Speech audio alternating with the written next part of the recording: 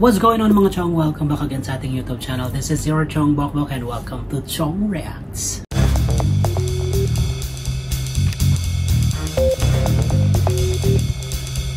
So for today's reaction vlog mga Chong, syempre gustong-gusto nating mag-react sa mga yung normal lang yung interviews or kahit na anong klaseng mga vlogs lang. So for today mag-react tayo sa BGYO sa Asia Spotlight interview. So check natin to kung anong klaseng interview to at kung anong gagawin ng ating mga idols. Kasi masarap pakinggan masarap panoorin yung mga ganun kasi mas nakikilala natin sila or nakikilala natin yung mga idols natin via interviews, via normal or ordinary vlogs lang. So outside sa performance, outside sa pagiging performers nila, mas makikilala pa natin sila through sa mga ganito. Kaya naman excited ako panoorin tong Asia Spotlight ng BGYO. So simulan na natin to. But of course, bago tayo magsimula, i-click nyo na yung subscribe button mga Chong. At i-click nyo na rin yung notification bell para naman lagi kayong updated sa mga videos at mga uploads na gagawin natin. At syempre bago tayo magsimula, gusto ko munang i-shoutout ang ating Chong's VIP members. Ayan, yung laging nagsusuporta sa atin. Solid na support sa ating channel. Ayan, si Cassandra, Fruitful Gwapoman, si Evelyn Lalas, and of course si Sir Boise Alina. Kaya naman, hopefully nag-enjoy kayo lagi at syempre stay safe and thank you for your solid na support sa ating YouTube channel. So simulan na natin tong BGYO and Asia Spotlight. Let's do this. Mabuhay! Mabuhay!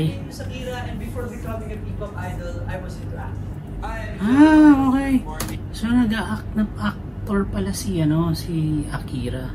Anong channel kaya yun? And before becoming a P-pop idol, I was into acting. I am Jello, I love performing. Yo, I'm Kiki and I love baking. Hello, I'm Jay and before I joined here, I used to compete in See. I've been dancing competitively for 13 years. Meron ba siyang contacts? May contacts ba siya? Or normal niya yan? Normal eyes niya yun? Parang may pagkanda, may pagka-blue ng konti. For 13 years, I love games, shoes, art, and fashion. And we are BGYO. Ready? Let's dance. Here we go.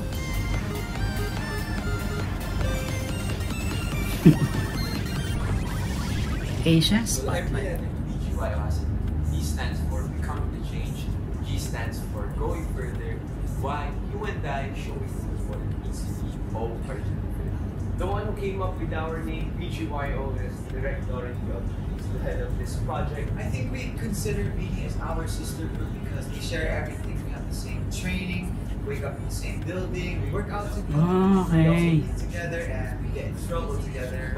And we also make content together, and we just have fun with each other. And I think our training process is the same. So we have the same coaches, the same type of training, like stamina, and the way we clean our dance, and the way we vocalize, same coaches.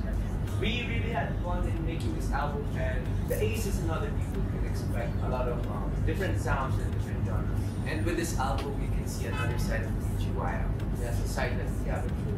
One of my favorite experiences into making the Baddest is the music video. Oo, astig yan. Astig tong The Baddest na to. Very unique, and I think the Aces will love it. I like the bangs niya dito. The baddest experience was the music video and specifically the studio shoot with the LED. I think one thing that the Aces will love and look forward to is the line in 4 different languages. Been translated to 4 different languages. Talaga? Translate na yung translated na yung The Light? Wow, ang galing 4 different languages. Been translated to 4 different languages. Wow, nice to know When I'm With You is a cuter version of BGYO. Yes, because I think it's the opposite of the Baddest. The Baddest is more yes. dark concept, and No, I think tama. When I'm With You is more of a Softer side. concept.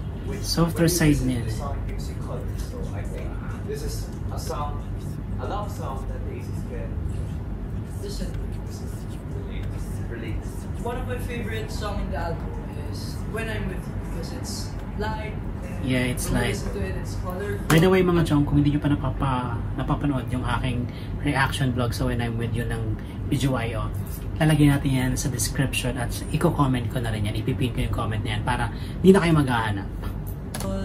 And it's like singing for someone who you really care for. Yes. Favorite is the saddest. I like how fierce, intense, and dark. Kasi ang baddest ni Jello dito eh. Napaka-baddest niya, ang ganda. My favorite is the saddest. I like how fierce, intense, and dark the concept is. For the baddest in the night, we had to send audition videos for the Korean producers to see and know what parts to give us based on our vocal strings. Ah, okay. So for the other songs, we had to audition in front of Coach Sharon, our local vocal coach, and usually when you're the one. So ganun pala ang nangyayari sa kanila. Ngayon ko lang nalaman, no? So nag-audition sila para sa, siguro magpe-perform sila or magkakanta sila ng isang kanta, specific song. Tapos yung mga coaches nila yung magsasabi, oh, itong song na to or itong part na to is para bagay sa ganyan, bagay sa kanita. Ganun pala yun pagka grupo ka.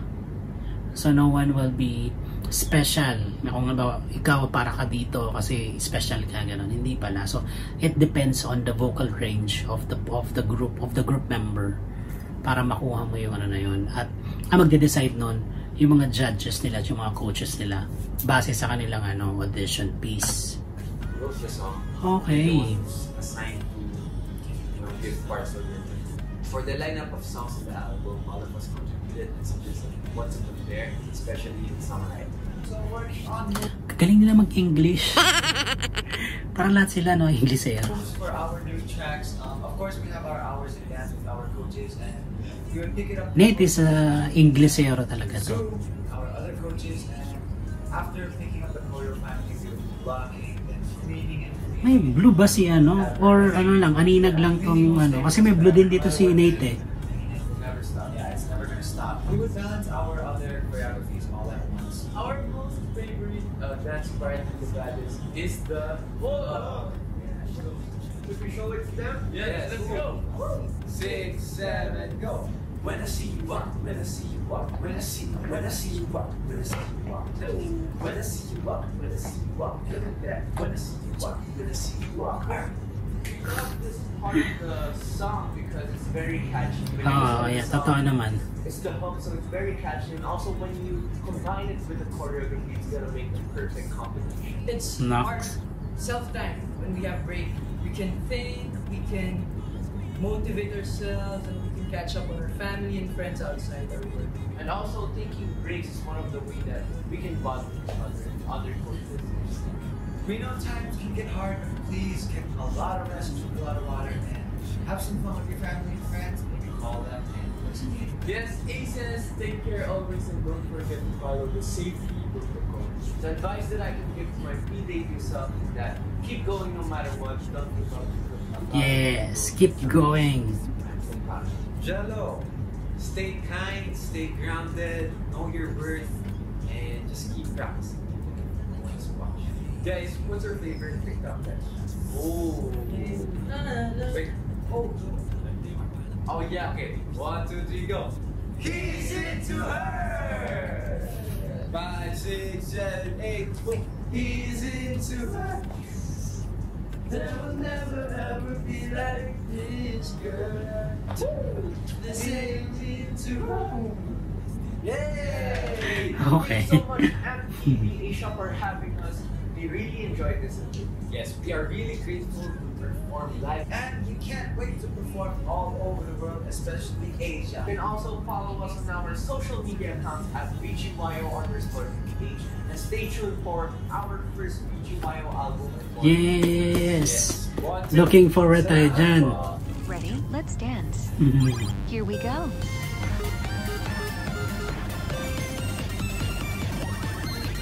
So MTV Asia pala ang Asia Spotlight. Sorry naman. Hindi ko alam. Ang galing ng bago kong nalaman ngayon ha. Ganun pala sa kanila. Ewan ko lang kung sa ibang mga grupo pare-parehas, no? So nag-audition sila for pag may bago silang kanta, mag-audition sila. At kung para kanino yung yung part na to, ang mga coaches at yung mga mentors nila yung magde-decide.